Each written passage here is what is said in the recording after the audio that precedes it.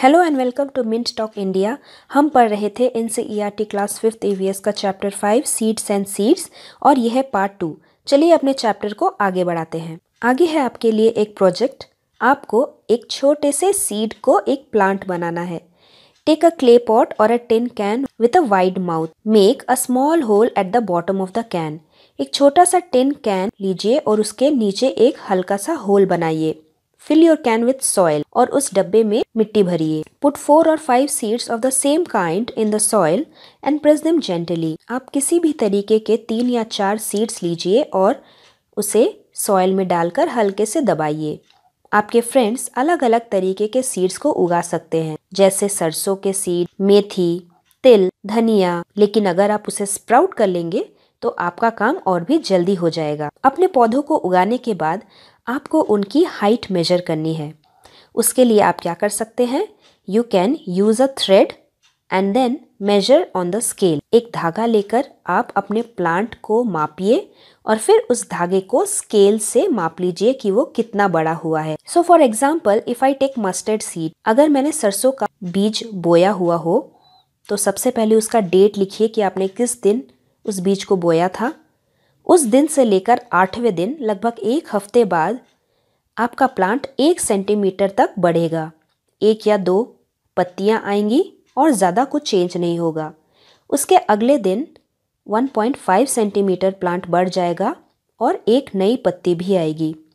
और उसके अगले दिन हाइट डबल हो जाएगी, 2 और पत्ते आ जाएंगे और धीरे धीरे उसका स्टेम मोटा होने लगेगा। और उसी तरह चौथे, 5वें और 6ठे दिन हाइट बढ़ता रहेगा, पत्ते भी बढ़ते रहेंगे और स्टेम और भी ज़्यादा मोटा होने लगेगा। How long did it take for the plant to come out of the soil? It took about a week for the plant to come out from the soil. एक प्लांट को मिट्टी से बाहर आने के लिए लगभग 1 हफ्ता लग जाता है। What was the difference in the height of the plant on the first and the second day? The height increased by about half a centimetre. पहले और दूसरे दिन के बीच में लगभग आधा सेंटीमीटर तक पेड़ बढ़ जाता है। On which day did the height of the plant increase the most? On the third day the height of the plant increase the most. मिट्टी से बाहर आने के तीसरे दिन ही प्लांट की हाइट सबसे ज़्यादा बढ़ती है। Did new leaves come out of the plant every day? क्या प्लांट से रोज एक नया पत्ता निकलता है? Yes, new leaves come out of the plant every day. Was there any change in the stem of the plant? क्या plant के stem में कोई चेंजेस दिखे हैं आपको? Yes, the stem became thicker and thicker day by day. पेड़ का stem भी हर एक दिन मोटा ही होता जाता है। Discuss which seed took the most number of days for the stem to come out of the soil. सारे सीड्स अलग अलग तरीके के होते हैं, इसीलिए उनको स्प्राउट होने के लिए भी अलग अलग दिन लगते हैं और मिट्टी से बाहर आने के लिए भी अलग अलग दिन लगते हैं। सबसे ज्यादा समय लगता है तिल के सीड्स को स्प्राउट होके मिट्टी से बाहर आने के लिए। Which seeds took the least day to come out of soil? कौन सा सीड ऐसा है जो बहुत ही जल्दी स्प्राउट होके मिट्टी से बाहर आ जाता है? वो है सरसों का seed. Which seed did not grow at all? Why? कौन सी ऐसी सीड है जो बिल्कुल भी ग्रो नहीं हुई? वो सीड जिसे ठीक से हवा और पानी नहीं मिला होगा वो ग्रो नहीं की होगी। या फिर जैसे लाल मसूर की दाल जो मिट्टी में डालने पर भी ग्रो नहीं होती क्योंकि इसका एक ही कॉटिलिडन होता है। Did anyone's plant dry up or turn yellow? Why did this happen? क्या आपके फ्रेंड में से किसी का भी प्लांट येलो होके सूख गया हो? ऐसा क्यों हुआ होगा? अगर आपके फ्रेंड ने ठीक से पानी या फिर हवा नहीं दिया होगा, उस केस में प्लांट येलो होकर सूख जाता है। What would happen if plant do not get water? अगर पेड़ को पानी ना मिले तो क्या होगा? ऐसी अवस्था में पौधा सूख जाता है और पीला पड़ने लगता है। Straight from your heart, what is inside the seed? एक सीड के अंदर हमें क्या क्या देखने को मिलता है? सीड के अंदर हमें 2 कॉटिलिडन्स और बेबी प्लांट देखने को मिलता है। How does a big plant grow from a tiny seed? एक छोटे से बीज से एक बड़ा सा पेड़ कैसे बनता है? तो जब भी हम किसी छोटे से बीज को मिट्टी में डालते हैं तो पहले एक छोटा पौधा निकलता है, बड़ा होकर एक बड़ा सा पेड़ बन जाता है। Find out, do some plants grow without seeds? क्या बिना बीजों के भी कोई पेड़ उग सकता है? हाँ, जैसे आलू, potato, sweet potato, onion, carat, garlic, ginger, ये सब एग्जाम्पल्स हैं कुछ उन पौधों के जो बिना सीड के भी उगते हैं। प्लांट्स विच हंट, ऐसे भी कुछ पौधे हैं जो कीड़े मकोड़े खाते हैं। चलिए जान लेते हैं उनके बारे में थोड़ा और। कुछ पौधे ऐसे होते हैं जो मेंढक, कीड़े और यहाँ तक कि चूहे को भी फांसते हैं और खा जाते हैं। इन्हें हम पिचर प्लांट या फिर नेफेंथिस भी कहते हैं। ये प्लांट ऑस्ट्रेलिया, इंडोनेशिया और मेघालय में पाया जाता है। Make a list, seeds that are used as spices in your home. ऐसे कौन कौन से बीज हैं जो हमारे घर में मसालों के तौर पे यूज़ होते हैं, जैसे सरसों, मस्टर्ड, फेनुग्रीक या फिर मेथी, क्यूमिन या फिर जीरा, कोरिएंडर या फिर धनिया। सीड्स ऑफ वेजिटेबल जैसे ladies finger, brinjal, tomato and cucumber. Seeds of fruits जैसे एप्पल के सीड, ऑरेंज के सीड, गुआवा के seed and mango seed. Light seeds, check bye blowing them. ऐसे सीड्स जो बहुत ही हल्के होते हैं और फूंक लगाने पे उड़ सकते हैं, तो जैसे जीरा और सौंफ, ये सारे सीड्स बहुत ही हल्के होते हैं।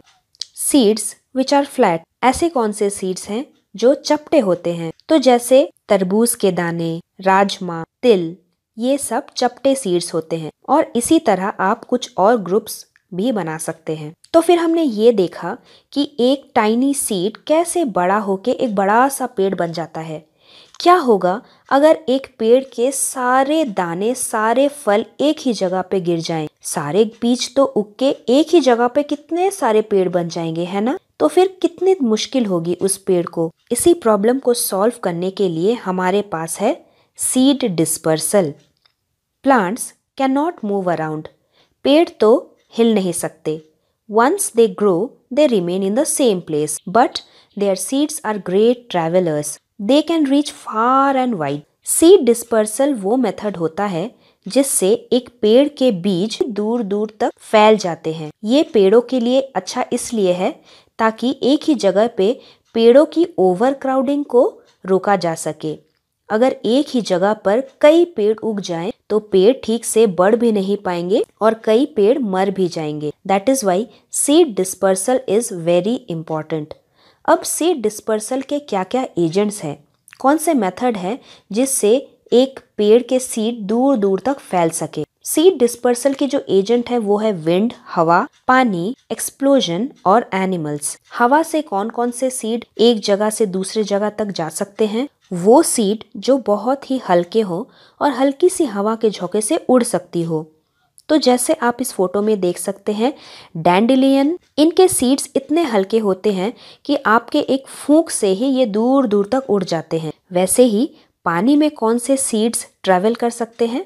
जैसे कोकोनट। आपको ज्यादातर सी कोस्ट में, बीचेस में दूर दूर तक कोकोनट के पेड़ नजर आएंगे, क्योंकि कोकोनट ऐसा होता है जो पानी में डूबता नहीं, तैरता है और एक जगह से दूसरे जगह पर तैर के जा सकता है। और जैसे ही उसे कोई मिट्टी की जगह मिल जाए, पानी तो है ही, हवा मिल जाए, तो एक नए कोकोनट ट्री के रूप में वो बढ़ने लगती है। Next is explosion. कुछ मटर के दाने एकदम छोटे छोटे होते हैं और कुछ मटर के दाने बहुत बड़े बड़े होते हैं। मटर के दाने छोटे से बड़े तक धीरे धीरे करके बढ़ने लगते हैं और एक वक्त ऐसा आता है जब अंदर जगह नहीं बचती, तब वो एकदम एक्सप्लोड कर जाते हैं, एकदम फट जाते हैं। और उस एक्सप्लोजन से इन मटर के दानों को एक मौका मिल जाता है दूर दूर तक फैल के जाने का। और जब ये दूर दूर तक फैल के जाएंगे तब इन्हें एक और मौका मिलेगा किसी अच्छी सी अकेली जगह पे मिट्टी, हवा और पानी को लेकर एक नए पेड़ के रूप में बढ़ने का। और एनिमल्स कैसे बीज को फैलाते हैं? जैसे एनिमल्स फ्रूट्स खाते हैं, किसी पक्षी ने किसी फल को खाया, उसके बीज को उड़ते उड़ते कहीं और पे गिरा दिया, किसी स्क्विरल ने एक नट को खाया और दौड़ते दौड़ते किसी और जगह पे जाके उसके बीज को गिरा दिया, तो वो बीज वही मिट्टी में दबकर एक नए पेड़ के रूप में उग गई। So what are the agents for seed dispersal? They are wind, water, explosion and animals. उसी तरीके का एक एग्जाम्पल है ये सीड जिसके सरफेस पे कांटे ही कांटे हैं। इस पेड़ से जुड़ी हुई एक मजेदार कहानी है। This happened in 1948। एक बार जॉर्ज मेंस्ट्रेल नाम का एक आदमी शाम को अपने डॉग के साथ वॉकिंग कर रहा था। जब वो घर वापस आया तो वो हैरान हो गया ये देखकर कि उसके कपड़ों पे और उसके डॉग के फर पे ये अजीब अजीब से दाने चिपके हुए थे। और उसी से जॉर्ज मेंस्ट्रेल को एक आइडिया मिल गया वेलक्रो बनाने का। वेलक्रो वो चीज़ होता है जो अक्सर हमारे जूतों में, बैग्स में लगाया जाता है 2 फ्लैप को चिपकाने के लिए। और इसी सीड को देखकर जॉर्ज मेंस्ट्रेल को आइडिया आया वेलक्रो बनाने का। Read this poem to know which plant came from where. तो जैसे कि आपने देखा कि सारे सीड एक जगह पे नहीं उगते, सारे सीड एक जगह से दूसरे जगह पर अलग अलग तरीकों से पहुंच ही जाते हैं। कुछ को हवा ले जाती है, कुछ को पानी बहा के ले जाता है और कुछ को एनिमल्स एक जगह से दूसरी जगह ले जाते हैं। तो ऐसे भी कुछ वेजिटेबल्स हैं जो हमेशा से हमारे देश में नहीं उगा करती थी। कुछ ऐसे वेजिटेबल्स हैं जो हमारे देश में बाहर के देशों से आई हुई है। चलिए पढ़ लेते हैं वो क्या है। जैसे टमाटर, आलू और हरी मिर्च ये हमारे देश में लाई गई थी साउथ अमेरिका से। वैसे ही कैबेज, पत्ता गोभी और मटर हमारे देश में आया है यूरोप से। कॉफ़ी और भिंडी हमारे देश में आए हैं अफ्रीका से। तो फिर हमारे देश में क्या क्या चीज़ें पहले से ही थी? हमारे देश में था मैंगो, ऑरेंज, बनाना, मेथी, ब्रिंजल, बैंगन, रेडिश यानी कि मूली। ये सब चीज़ें हमारे देश में शुरू से ही उगती आई हैं। और इसी के साथ हम ख़त्म करते हैं अपना चैप्टर। वर्कबुक का सोल्यूशन मैंने डिस्क्रिप्शन बॉक्स में दे दिया है। हम मिलेंगे बहुत ही जल्दी हमारे नेक्स्ट चैप्टर के साथ। Thank you very much. Thanks for watching and do like, share, subscribe our channel Mint Talk India for more upcoming videos.